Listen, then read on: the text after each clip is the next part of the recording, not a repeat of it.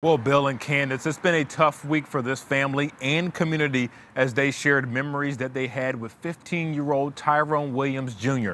That service being held tonight at the basketball court where friends of Williams say he spent most of his time.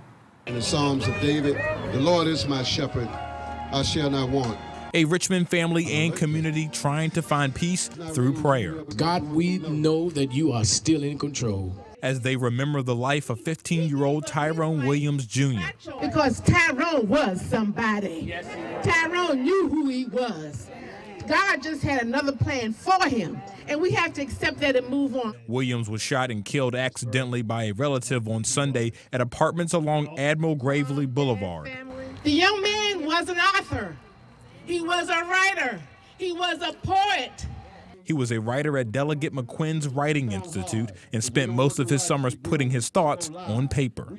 His best friend used to come out here to the school out here and play with him every day.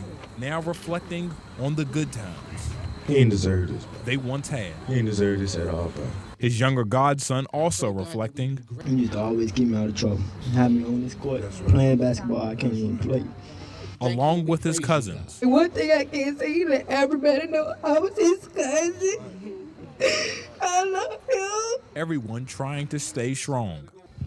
Lord knows it hurt and cut like a knife. Deep. I mean, I'm just ripped apart. But I got to be strong. This is hard for me. And I am trying. I lost 2 kids in one night. But I'm going to get through this. What the devil meant for bad, he don't know, he done messed up. Because I'm giving my life to God. We love you, Ty. We love you, Ty. We love you, Ty.